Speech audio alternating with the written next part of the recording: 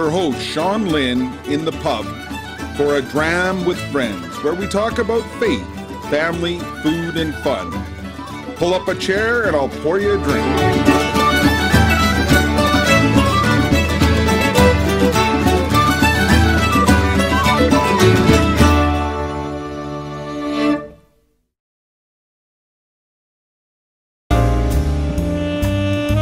Episode 47. We welcome Scripture scholar Dr. Michael Barber into the pub. Sit back as I pour us a dram.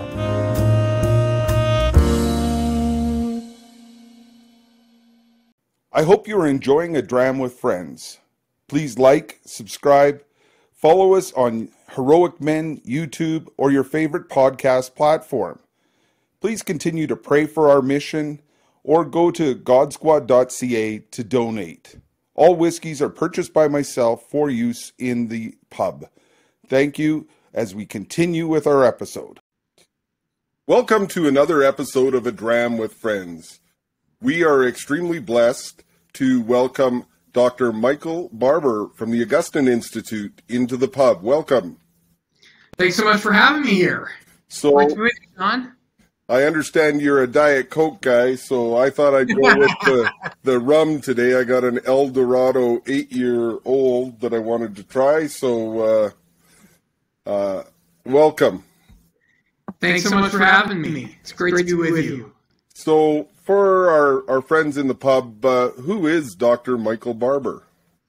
Well, I'm a professor at the Augustine Institute Graduate School of Theology here in Greenwood Village, Colorado, which is just outside of Denver. I love scripture study. I'm the husband of Kimberly and the father of 6 beautiful kids, ages 4 through 13. And ever since I was a young teenager, I knew I wanted to be a professor and teach scripture. So I've just sort of been on that track since I was pretty young. And I think I have the best job in the world, and I'm really grateful that I get to do what I do. Well, I can think of worse places to teach as well. That Denver area is beautiful. I've been down there a couple times. In fact, I camped in front of Tim Gray's house 10 years ago, 11 years ago, I guess it is now. And yeah, it's beautiful down there. Yeah, Tim Gray is a dear friend of mine. And it is an incredible blessing to work with him and then so many others, great scholars that we have here at the graduate school, Mark Gieschek, Brant Petrie, John Seahorn, Elizabeth Klein, many others. It's really an amazing place to be. Yeah, friends of mine moved down from Calgary to Denver, and they feel like they've moved to the Catholic utopia of... So the Catholic community in Denver is like nothing I've ever experienced in my life. It's an incredible diocese. We have very full churches. Confession is available pretty much any day of the week. You can always find confession in the morning, in the afternoon. You know, many dioceses I've lived in, really, if you wanted to go to confession, your only option was like a Saturday. But it's just a very different story here. There's so many things happening, so many great apostolates. And in many ways, people trace it back to John Paul II's famous visit here for World Youth Day. It seems like the ripples of that event are still being felt. It's amazing. And it's amazing how many priests I've talked to that was the moment that they realized that they were called to the priesthood by attending that right. World Youth Day and many others. We took our children to World Youth Day in 2002, which was extremely memorable. It was the last one Pope John Paul II was at, and it's right. It's funny how little.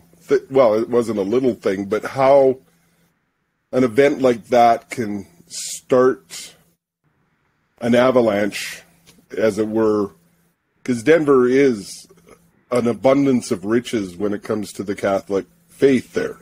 And right, and we have great Catholic history. For example, Mother Cabrini was here, and there's the Mother Cabrini Shrine, for example. So even aside from World Youth Day, there's some great Catholic history here. And God has been very good to Denver. Well, and there's lots of great Catholic history in both our countries. If you've been up north of the border, the churches in Montreal and Quebec City, it's just fascinating, the history. Sure. Unfortunately, at the time of this recording, we're struggling in Canada because the media is painting that history in a very dark manner, and the churches here are suffering with vandalism. I think we've had half a dozen churches burned to the ground in Canada, so it's important that people... Well, I was going to say the Catholic Church is on fire here in Denver, but I meant that in a positive way. So yeah. Well, and that's what we're hoping to do here in Canada, in Calgary. We're very blessed, even though the churches have been attacked here in Calgary. We're very blessed to have some great young dynamic priests, very, very good diocese. North of us in Edmonton, I don't know if you've ever heard of the Family Life Conference up there. Unfortunately, we haven't had it for the last 2 years, but it's kind of like a Catholic Woodstock where you have all these Catholic families come, and we've had as great guitar solos. What's that? Lots of great guitar solos. Oh, there's some of that. Oh, okay. All right. Father Stan Fortuna was doing that one year, and oh, okay. And yeah, we've had great speakers over the years, and it's just a big field that everybody camps in, whether it's tents or trailers and they make these little. So creating those communities, how coming out of COVID are we going to rekindle those communities throughout both nations and around the world? Is because that's what I'm seeing. We were locked down a lot more than you down there, but trying to get the butts back in the seat, as it were. Well, for me, one of the most important things to talk about is salvation. So I've written a book called Salvation, What Every Catholic Should Know. And I really feel like that's at the crux of the gospel, right? What do I have to do to be saved? The rich young man says to Jesus. And it's sort of a weird situation to find ourselves in, that in the Creed, for example, if you go to Mass on Sunday, you'll hear that the entire reason Jesus came down from heaven, the whole point of the incarnation, was for us men and for our salvation. And yet, we as Catholics, we don't talk about salvation. We have these wonderful euphemisms like going to heaven or something like that, which I think are really problematic because and almost dangerous, right? Because when you think of the goal of your life is simply going to heaven, well, then what you're subconsciously doing is you're putting off the gospel. Well, yeah, that's for when I go to heaven. That's after I die. That's not the way the New Testament talks. The New Testament really doesn't talk about going to heaven. It talks about, what do I have to do to be saved? And so we have this really weird situation where we talk about salvation being central in the Creed. Again, it's the whole point of the incarnation. Why did Jesus come down from heaven? Why was he born at Christmas? For our salvation. Why did Jesus die on the cross? For our salvation. Why did he rise from the dead? For our salvation. It's all for our salvation. But then, if you were to go after Mass, immediately after saying those words, to the parish hall, let's say they have the 8th sacrament of coffee and donuts after Mass. Yep. We're all familiar with that. If you were to go to the hall after Mass and you were standing in line waiting for your coffee and donut, and you heard somebody talking about how he wants to be saved, how he's being saved, how the gospel is the power of salvation, how Jesus is his Lord and Savior, I think a lot of Catholics would just imagine that person talking that way in line was a non-Catholic visitor to the parish, because we Catholics, we never talk about being saved or salvation. And I think that's really at the heart of the crisis we see in the church today is we get very preoccupied with these peripheral issues of whatever you want to fill in the blank, and we forget that at the heart of the gospel message, the heart of the creed, is the issue of being saved. Well, and so I think we need to talk more about that. I think that's really at the heart of the crisis in the church today. Well, and yeah, I totally believe that is the problem. This lie that I'm a good person, I'm going to heaven. It's almost like the spirit in the sky. I got a friend in Jesus, and right. I've never sinned. So wasn't that at Woodstock? I don't remember. Yeah, I don't know when he sang that, but yeah. Norman Greenbaum. Yeah. Yeah, it's and you listen to that and you're going, that's such a lie. Like, I've never sinned. Like, I got a friend in Jesus. Well, that was the whole reason Jesus came, is because we sinned. Right, and we need to, as Paul say, work out our salvation with fear and trembling. Like, that doesn't sound like, oh, I'm okay. I got my sacraments, I'm good, right? Like, right. Well, I mean, that's at the heart of it, right? One of the issues so in my book, Salvation, Whatever Catholics Should Know, what I try to do is I highlight the various misconceptions people have about salvation, right? So the beginning of the book is, what is salvation? And then the following chapters are all what it's not, right? So one of the lies out there is salvation is inevitable. Now, well, everybody's going to go to heaven.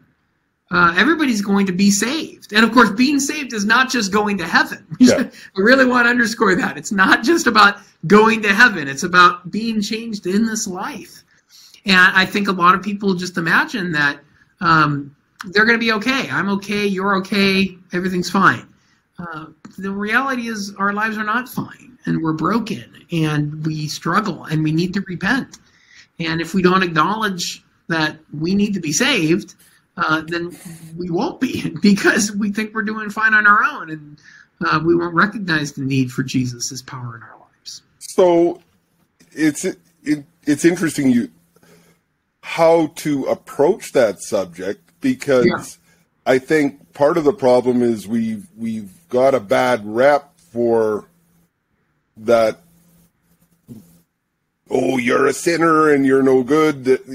Like that invitation versus that accusation. So right, I think it's important not to be accusatory, because of course we're all sinners, and one of the key lies is that salvation is for everybody else. I don't need salvation. I'm really against sin. I'm really against all the problems in our society, which are committed by everybody other than me, right?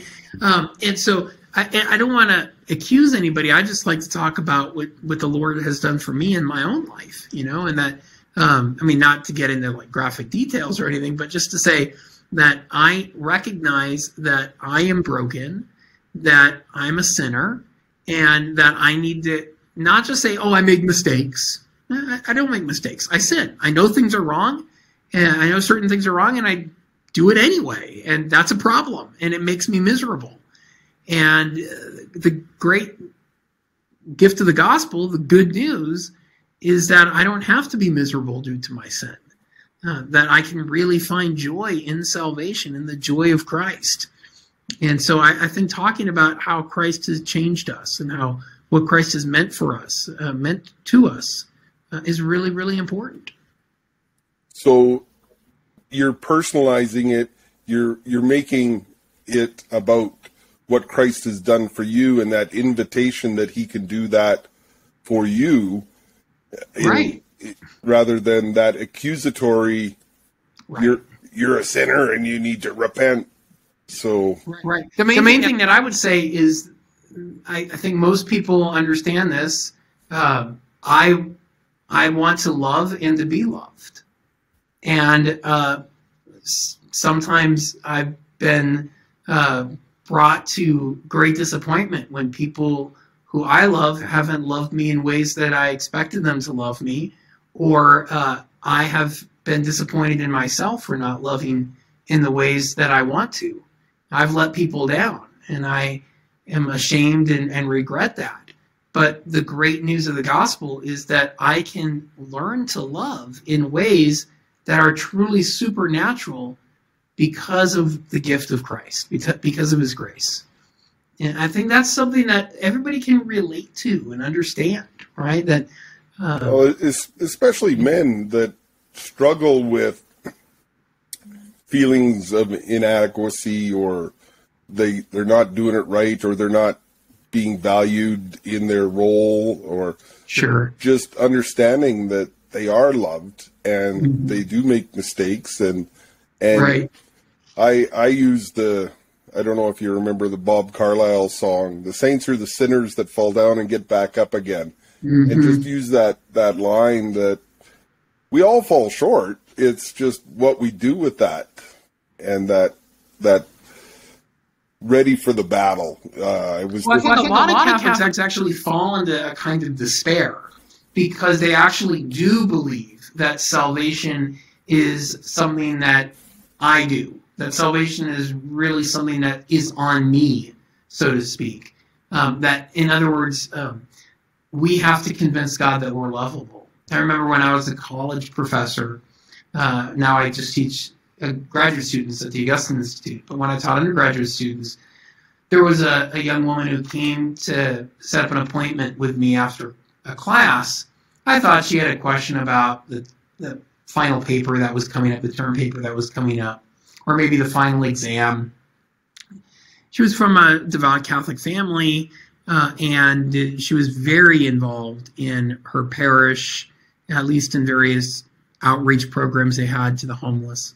She came to my office, and it became very apparent that was not what she wanted. She didn't want to talk about the mechanics of the class.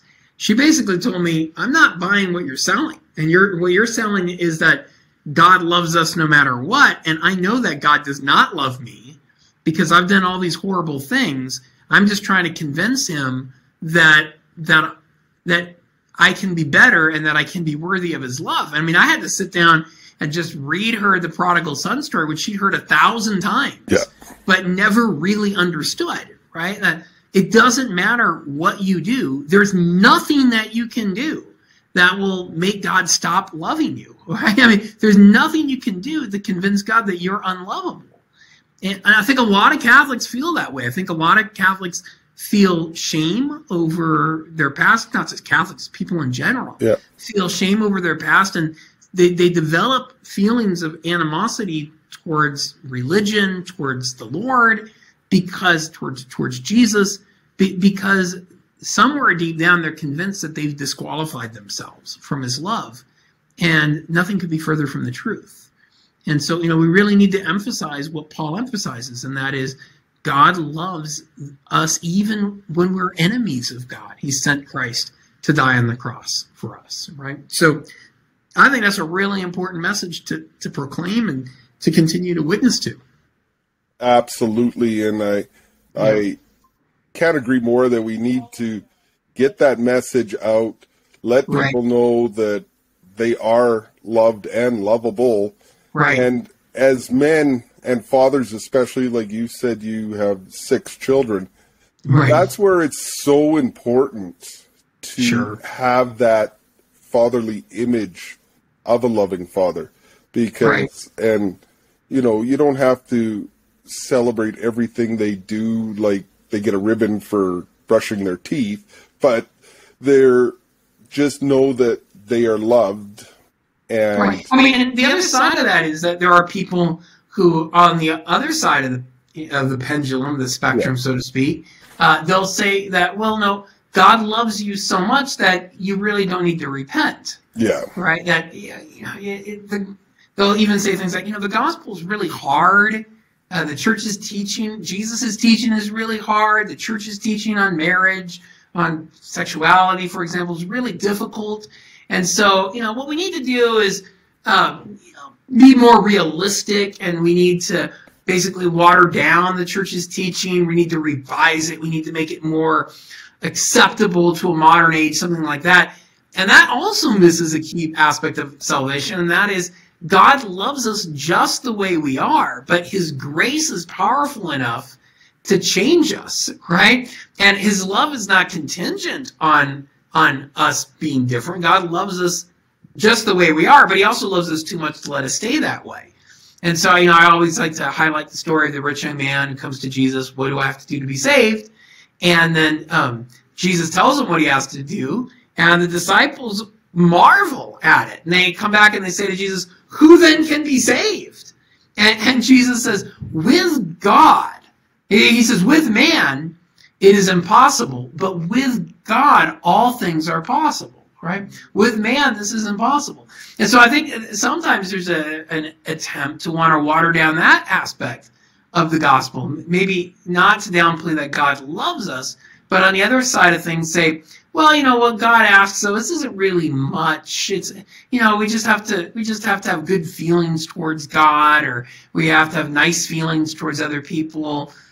No, what God is asking of us is humanly impossible, but the reality is, by his grace, we can be transformed to become like him. So we don't want to play down the power of grace to transform us and to change us for the better. So we don't have to despair of our sin because God is more powerful than our sin. Do we really believe that? That's where faith comes in, right? That's where trust comes in.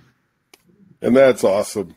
So, as a father of 6, is there a dish that you prepare for the family that's the go-to favorite? A dish? Sean, I am such a bad cook that I can't boil water without burning it. I'm terrible in the kitchen. I can heat up Hot Pockets. I one time heated up a pizza, but no, I'm pretty helpless in the kitchen. My kids are astonishingly good cooks. I have a 13-year-old boy who will make mozzarella cheese balls for you like you have never had in your life. They're astonishing. So they have quite a bit to teach me about cooking. There you go. So It sounds like you need your 14-year-old to help show you a few recipes and do some father-son time in the kitchen. Oh, I like to think that I have things to teach my kids, but I know that they have things to teach me as well. And it's really beautiful when they get to that age where, they really are able to show you new things and to surprise you.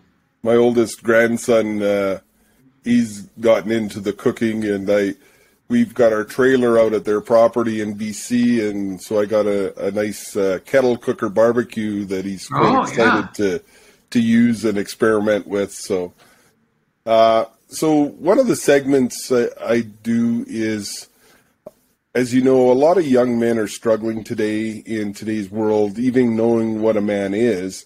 What advice do you give your 18-year-old self? Yeah, I mean, the number one thing that I like to emphasize is that a lot of people in the Catholic world want to talk about male spirituality or something like that. And it often turns into a discussion of like culture war type stuff, where it often becomes about how the world is your enemy and how other people are your biggest problem. And, or even, people will do all these things, I think, that are very, very unhelpful. The Catechism of the Catholic Church is a beautiful section called the Battle of Prayer. And in that section, it tells you who our number one opponents are. It's the devil and it's ourselves, right? The number one opponent that you have really power over in a certain sense is yourself, right? You're at battle with the 7 capital sins that are somewhere lurking in your soul and in your spiritual life. And so it is really foolish. I would frequently tell my children this. It's really foolish to blame other people for your sinfulness. It's really foolish to look for ways you can shift the responsibility of good conduct, of your need to pursue a virtuous and prayerful life. It's really foolish to try to find other people to blame that on. It's the TV, it's the culture, no, it's you, right? Be a man, face your own sin, and learn to come to grips with your own mistakes. And I hate calling them mistakes. your own sins, right? And the other thing that I'd say is you can't do this apart from God's grace. So the number one thing you need to do is to turn to him for help. And so I try to model this for my kids, and I know I often fail because I'm a sinner, but you tell your kids to do X, Y, or Z, and they don't do it. And you're like, didn't I tell you to be nicer to your sibling? Didn't I tell you?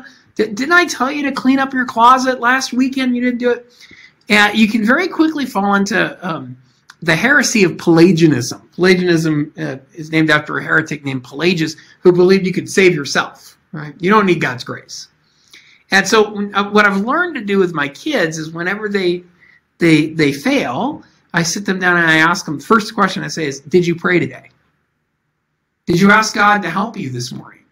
Did you ask God to help you remember to do this thing that you were supposed to do? Did you ask God for help in responding better to a difficult, situation? Okay, well, that's your first mistake, right? Because we do this all the time. It's all the things that I need to do, and we forget that we need to rely on the Lord. So if we're not spending time every day in prayer, if we're not setting aside, the church fathers would say, the doctors would say, 20, 30, 45 minutes a day of mental prayer, where we're not just talking at God, but meditating on the scriptures, asking him to speak to us. If we're not doing that, then you are going to fail. It's not a question of if, it's just a question of when. Because you can't do this apart from his grace. Jesus says in the Gospel of John, apart from me, you can do only a few good things. So he doesn't say that. Apart from me, you can do nothing. So if we really believe that, then we need to be turning to him every day in prayer and relying on the grace that is there for us in our prayer life and in the sacraments.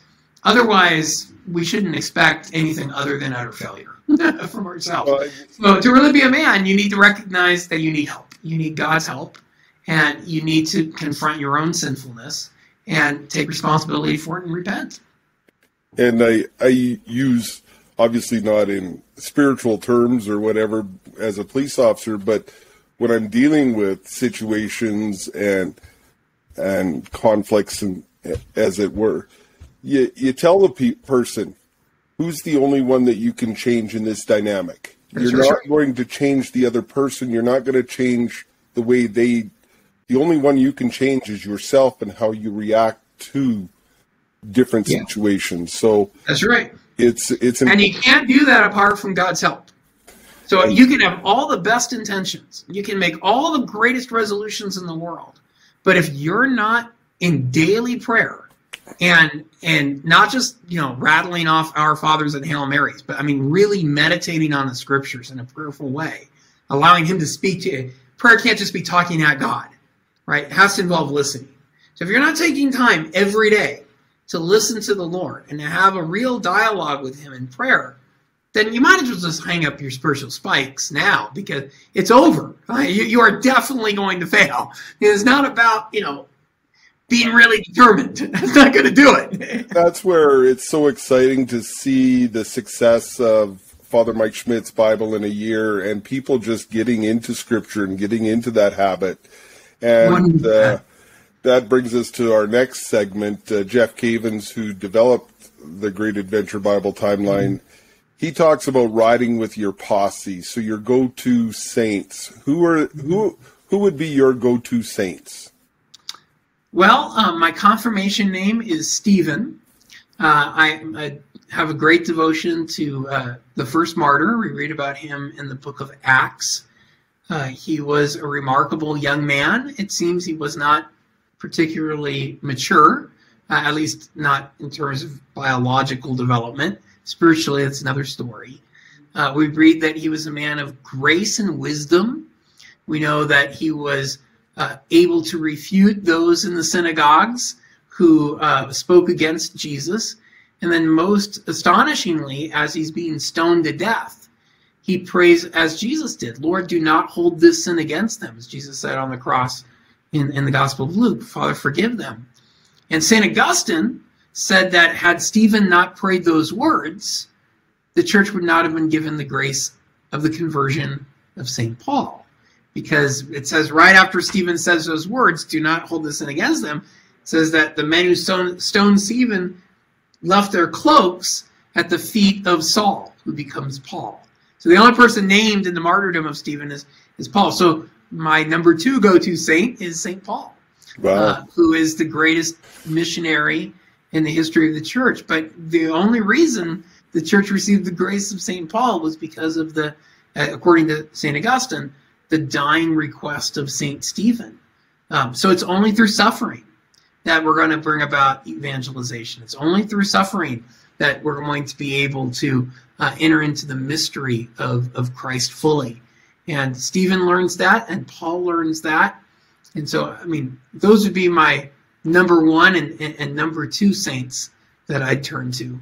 Well, thank you so much for sharing that with us. Sure. And, their inspirations. It's great learning about all the different saints. And I think one of my board members, Deacon Stephen Robinson, he went down there to do a degree at the Augustine Institute. So I'm sure he'd agree with St. Stephen.